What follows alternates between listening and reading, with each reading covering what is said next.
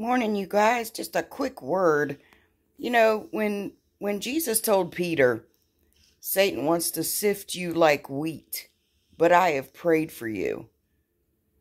Jesus didn't pray that the devil would leave him alone, or that he wouldn't have any trouble, or any of that, okay?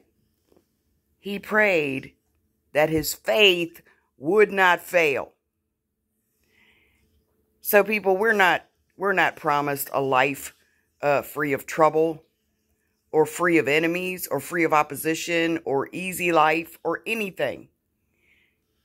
But since Jesus is the author and finisher of our faith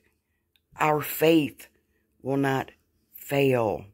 We cannot have stories of victory without going through some kind of tribulation, and I just mean trouble. Without facing any trials, you can't be triumphant. So rejoice when you go through them, because you're not alone. And it's to build our faith.